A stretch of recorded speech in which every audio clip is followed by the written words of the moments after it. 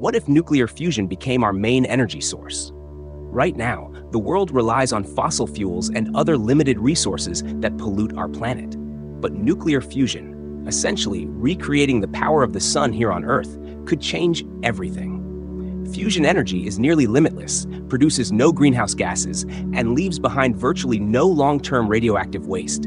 It's the ultimate clean energy solution. But here's the catch. Scientists have been chasing it for decades, and while there's been progress, we're still not quite there.